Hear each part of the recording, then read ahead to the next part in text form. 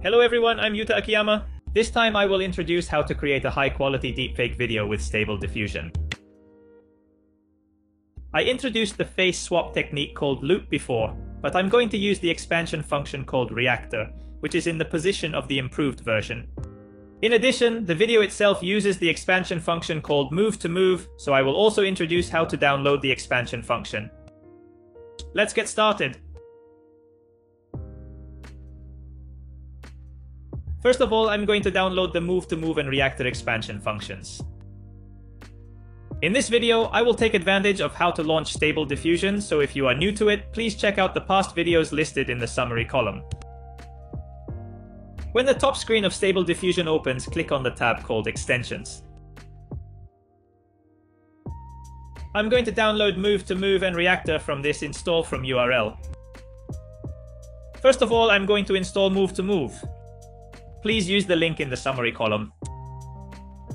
Please copy and paste it to this input. Click Install. Installation has just been completed. To briefly explain the expansion function of Mov2mov, it is a function that converts the original video into an image for each frame and creates a new video by connecting the images. In short, when creating an AI image, it is like making a video by attaching the text to the image created for each frame of the video at the end. Now that the installation is complete, I'm going to restart it.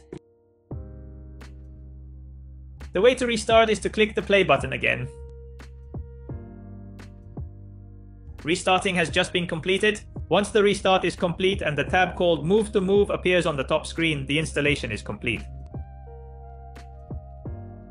Next, I'm going to install the SD Web Reactor, which is the expansion function of face swap in the same procedure. There is a link in the summary column, so please copy and paste it. In the same procedure, go to Extensions and click Install.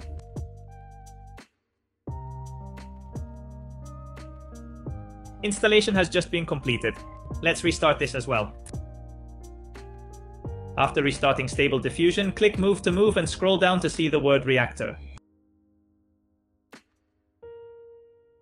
If you have this, the installation is complete. Now I'm going to create the video I've been waiting for.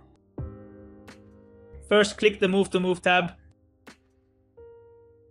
The model I'm going to use this time is Beautiful Realistic, which is good at creating Asian-style visuals. I haven't tried any other models, but I think any model that creates reality is fine.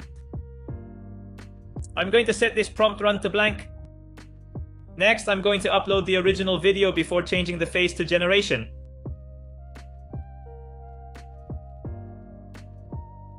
Upload has been completed.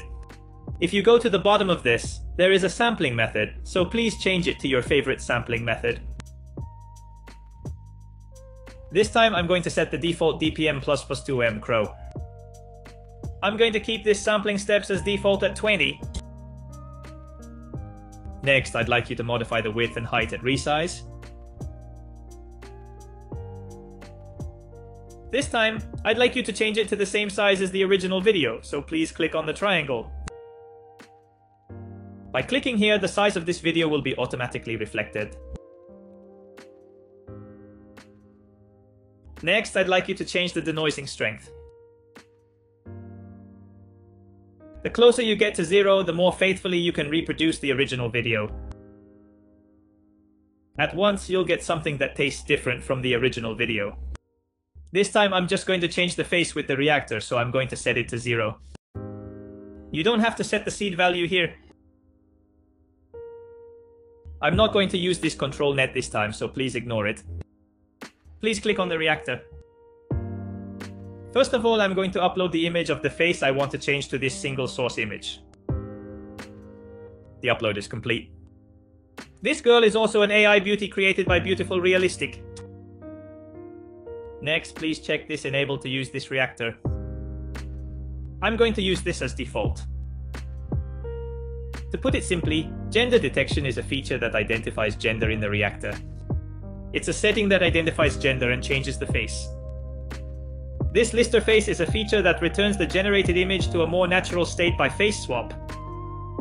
This code former is a restoration model that keeps the structure of the image and cleanses the blurry image. This GFP gun seems to be a model that corrects it when the face is broken.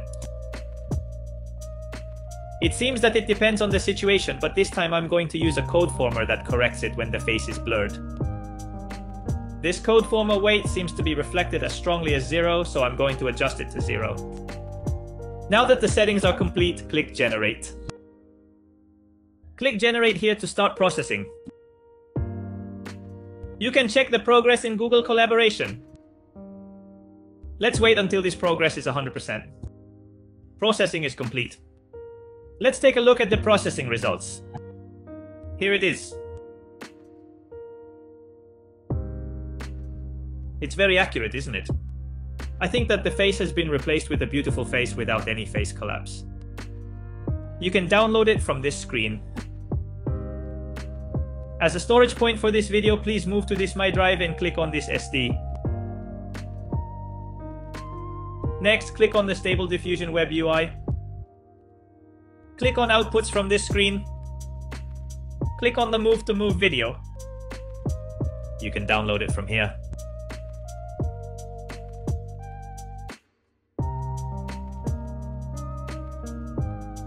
How was today's video? If you use ReActor and Mov2mov, you can easily create high-quality deepfake videos.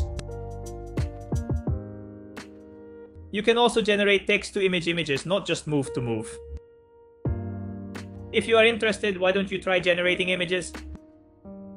If you find this video useful, please like and subscribe. If you have any questions or comments, please feel free to leave them in the comments. See you in the next video. Goodbye.